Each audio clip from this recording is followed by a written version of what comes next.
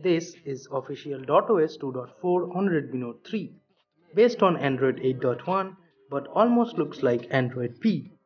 These settings icons looks dope and a bit different. So first of all, let me show you the about section now.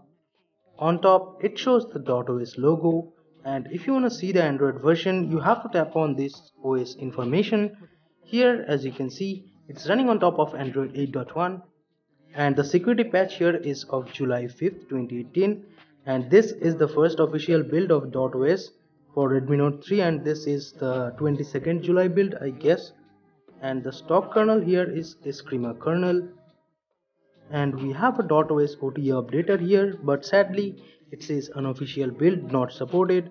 Even though this is an official one, maybe it will get fixed and we will be having OTA updates feature in future. I'm really sorry guys for the too bright clip here. I'm still trying to figure out the manual mode on my 200D, so please bear with me. And this is how colorful the settings panel looks like. Well, I have to say most of the things on this ROM does look like straight from Android P. Now let me show you the display settings. Night light or night mode is working super fine here, and you can control the intensity of it too. Adaptive brightness or auto brightness is working fine. We do have double tap to wake working fine here, and we have these many accent color options, and we have light, dark, fully black, and DotOS UI style. And let me show you the DotOS Neo style now. This is how the quick toggles looks like, and everything in the UI turns black and looks pretty cool. Even things like volume panels, Google Now cards, and even app drawer becomes dark black. Looks pretty dope. Now let's go back and let me show you the .UI center. From here you can control the whole UI theme and overlay and stuff. You can change the quick settings panel's opacity like this, as you can see.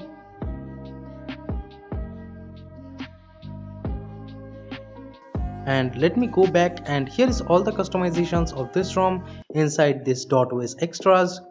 First we have status bar customizations. Here we have the battery icon styles like circle, dotted circle or big dotted circle.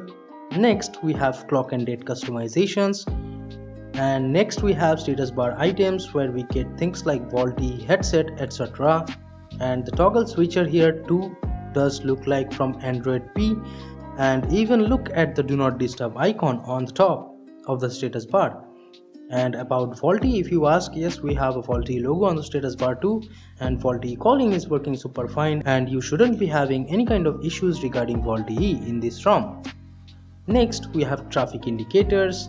In Misc we have this brightness control by sliding a finger on the status bar, which is working fine.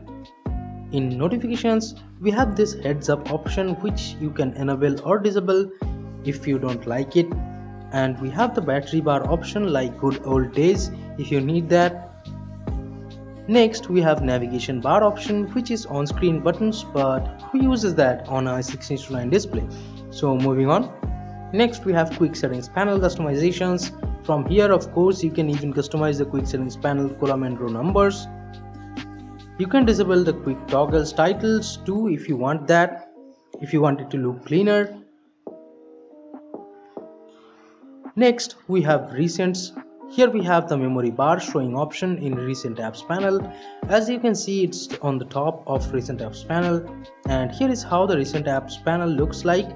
We get the rounded corners over here on the app windows, and we have this app locking option to appear in memory.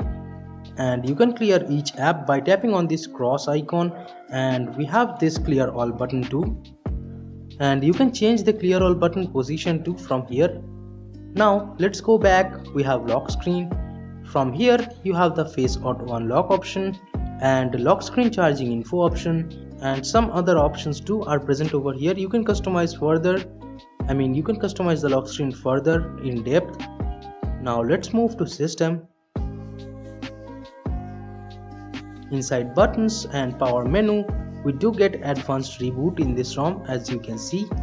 And we do have this power button, long press to toggle torch, working super fine here while the screen is off. And you can set the capacitive buttons, backlight, timeout if you need that. And you can enable custom actions for each button like home, menu or back. I'm setting the recents button long press action to take a screenshot, and there you go. This is how you can set custom actions for each buttons. And there is a bug that if you want to delete the screenshot from the status bar, it doesn't work from the status bar. So yeah, and we have some volume customizations up here. Now let's go back. Next we have general tweaks. Here we have CRT screen off animation and scale animation. We can double tap the status bar to lock the screen, of course. We have in-call vibration option, and 3-finger screenshot gesture is there. And notification LED customizations are here. We have weather customizations up here, and inside animations we have Android P styled animations for the whole UI transitions, and yeah, it does work super fine. And this is how the quick toggles looks like on this ROM. Well, I would say 99% of it reminds me of Android P. So for some reason, if you wanna show off to your friend about Android P, you can definitely do that with this ROM. Even though don't show them the about section yet, as the Android P GSI is not working on Redmi Note 3 as of now. And the stock camera app up here is the Snapdragon camera app, which is fine for taking normal pictures and working super fine here. And if you want portrait mode, you can definitely install GC Mod 5. And if you want to lock the phone, you can just simply double tap on the home screen to lock the device. And here is the fingerprint scanner unlocking speed.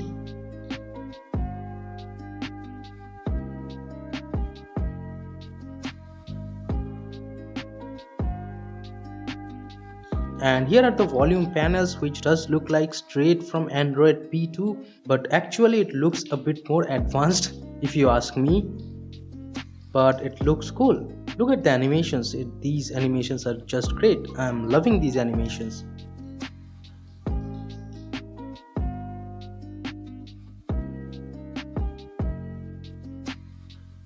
Now let's talk about the battery.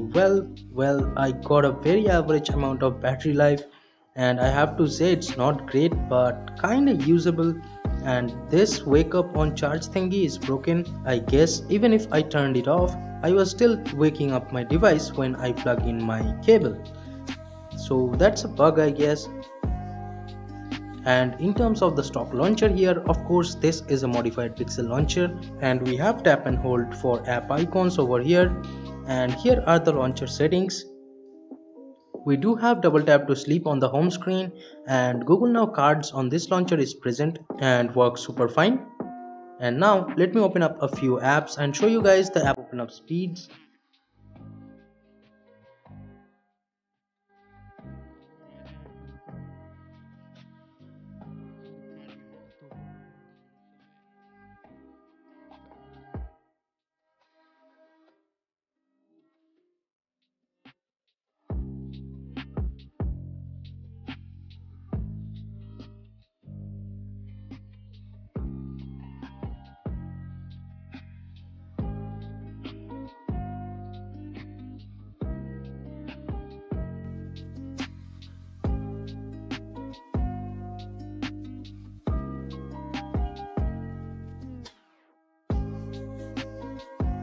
And as you can see, Tej simply doesn't work over here without Magisk, so you have to note that.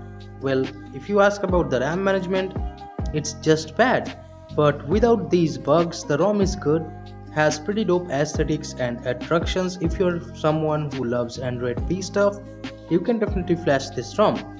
Has faulty camera, Wi-Fi, fingerprint scanner, every normal things which you need for daily driving does work fine here. But you have to keep these things in mind, that banking apps doesn't work without Magisk, and RAM management and battery life is just bad.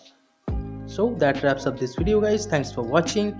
Give it a thumbs up if you liked it and subscribe if you haven't yet. This is Tito from KDN Tech signing off for today, and I'll catch you guys in the next one.